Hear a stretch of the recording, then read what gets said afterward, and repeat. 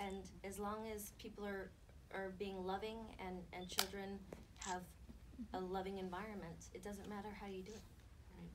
Amen. Right. I want to just talk about, because I know that Alysia especially, you choose very female-driven projects, and also clearly you met at the Women's March. So, and I just want to talk a little bit about how important that is to both of you today, just supporting women, even just this friendship and how you met there, I think is amazing.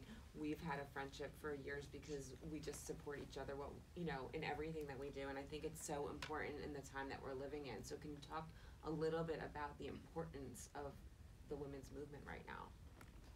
I mean, there's just so much opportunity out there, and there's so many talented people, and Alysia put together almost an entirely female crew. Yeah, we That's had great. female heads of every department. We had 7% female crew. The women made as much, if not more, than the men. Whoa! And I think it's one of the most powerful things you can do is actually create create anything and hire women. And in a great example is Zelmira Gainza, our DP, had never shot a feature because no one had given her the opportunity. Wow. When you look at that movie, her skill level is obviously brilliant. She's now shooting her third feature, but no one had given her that first feature. And sometimes you have to take a chance on someone who hasn't done something, but you see their talent. And that's something that's so important in this moment of talking about, well, how do we make change? It's also really important to talk about, like, we can talk about this stuff, but the action is everything, and you want to take the action of hiring women. Not to mention, it was the most pleasant place to work with all women there. It was like, everyone was very respectful, it was calm, there was no drama. Yeah, it was just Which is really exactly the nice. opposite of what one might have thought. No cat fights. No, it was very, very, very nice. They want to get in and get Very Get well it done. and Get it home. done. Yeah. Yeah. Okay, let's open it up to our audience because we tend to hog and we're sorry. Okay, Brad. So I noticed that Mariana Palka had directed this, and I've seen her other films, so I would love for you to talk a little bit about her. And I'd also, since you're not at the end, we don't see you at the end, did you have an idea of what any backstory for your own character as how her and Dawn ended up, or and did you guys talk about that since it's not at the That's ending? egg too. Yeah.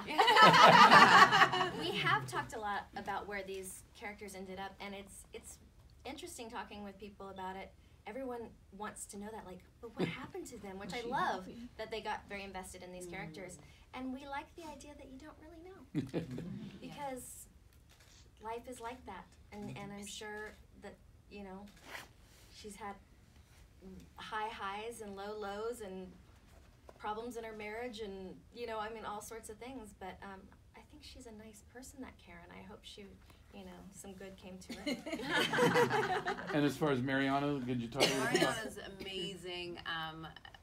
We felt lucky to find her, and she fell madly in love with the script and said, like, I want to do this. She has really mostly only done her own writing, Right. And so we weren't certain if she would be interested. And she said, I've been waiting for the script all my life, basically, and I wouldn't change a word, which was, it was kind of a match made in heaven. Go ahead. We only need one more state before the Equal Rights Amendment is passed. And in seeing this film, of course, I have the controversial opinion, but I see these women as betraying each other, as not nice to each other, and seeing why this is not happening. Can you speak about how this does affect women positively? Because not one of those women in the film is nice to the other one. I disagree. I think that they have such history with one another that they allow themselves to be vulnerable with one another, and you can only do that with a really close friend, to say, I'm scared, and I feel a little jealous, and I'm confused, and you go through the process of them trying to figure that out about themselves and about each other, and they help each other, and they are more open-minded at the end. So I'm sad that that was your experience. But your character betrays her. I'm sorry? Your character betrays So her. I hear that that's your experience of the film. My experience of the film is very different. So, and that's actually this moment that we're having, you and I, is what the movie's about. Is I respect, and it makes me sad as a filmmaker that you feel that way, but I hear you, and you are allowed, and I welcome that experience, even though it's 100% different from mine. And maybe that's what this moment, that's what this film for me is about. That's why I wanted to make this film, and that's what this moment in the world, around the ERA is about, is saying, wow, I hear you. I am listening. I'm gonna try and wrap my head around your difference and what made you think that, and I'm happy if you're willing to share how I see it. Absolutely. Wow. Okay, Cynthia. Beautiful. First of all, I just want to say, like, in a very noisy film world where films are so busy, it was nice to just get down to a one room plus an elevator. Wow. Movie and really like be there with the characters and seeing like the complexity in your relationship and how like you just kept saying, well, what were they like in art school? Because you come in with all the other people and all the airs that you're supposed to have about where you're supposed to be and what it looks like to live like how you were living and to come in with your choice of spouse and from the world that you know, that's more superficial world walking in and start being in the stereotypes. And bit by bit, scene by scene, all the stereotypes are kind of like put on the table and then picked apart. And you saw how everybody else around you can kind of let go of, but at the end I actually disagree that the connection was still there.